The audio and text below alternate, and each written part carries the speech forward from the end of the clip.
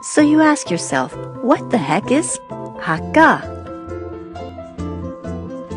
Well, first and foremost, it's a group of people from China who are also part of the larger Han Chinese ethnic group, which makes up about 90% of the people living in China. But unlike other Chinese groups, the Hakka were not named after the geographic region where they're from. That's because the Hakka were nomadic and moved around a lot, so they never really had one area they could call home. Other ethnic groups recognized they were outsiders when they moved into a region, so they came up with the word Hakka to describe them, which translates to guest family. It's thought that originally the Hakka people came from north-central China, but for many different reasons like invasions, famine, political and religious uprisings, there ended up being a series of 5 major migrations southward, spanning a time period of about 1,500 years.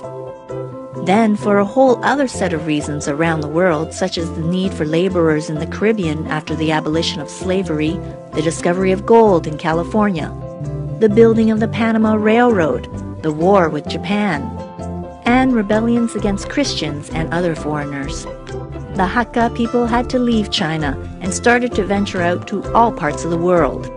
Today, you'll find large concentrations of Hakka people in places like Canada, Taiwan, Jamaica, Malaysia, India, Singapore, the Mauritius, and Peru. The latest estimate is over 80 million Hakka people around the world. Hakka is also the name of a dialect of the Chinese language. But not all Hakka sounds the same. There are over 10 different regional dialects, not only different because of the Chinese region of origin, but also affected by the international migrations. So the Hakka being spoken from one part of China to another might sound completely different, as well as the Hakka being spoken in somewhere like the Mauritius versus Hakka being spoken in Taiwan. But even though the Hakka are all spread out now, they're known to share some general characteristics. The biggest part of the Hakka identity is their ability to adapt. Because they had to move around so much, they learned to adapt to their surroundings, no matter how harsh or foreign the situation. A good example of this can be seen in Hakka food. Today, the cuisine has taken on so many different variations, depending on where the people settled. Traditional Hakka food is known to be heavily salted and fatty because it needed to travel well and keep for a long time.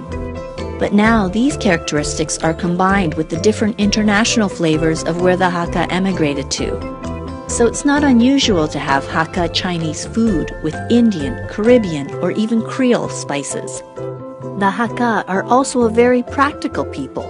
They didn't have many luxuries and had to work hard to carve out an existence, so they didn't mess around when it came time to get the job done. A good example of this is shown in the historical fact that Hakka women didn't follow the traditional Chinese custom of binding their feet. The Hakka women were expected to lend a hand and do manual labor, not just sit around looking pretty. So they could not bind their feet because that would make it impossible to do things like work in the fields.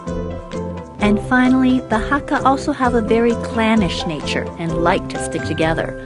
Other ethnic groups didn't welcome and accept them, so they turned to each other for help. They lived in walled villages and even developed a unique form of housing called a tulo, which is a large circular building made from rammed or packed earth. These Hakka villages were strategically built to stand against attack and provided a communal style of living for hundreds of people. So, there you have it, a very brief summary of what the Hakka culture is all about. If you want to find out more about the Hakka culture, and especially its food, come visit me at my website, hakkachinesefood.com.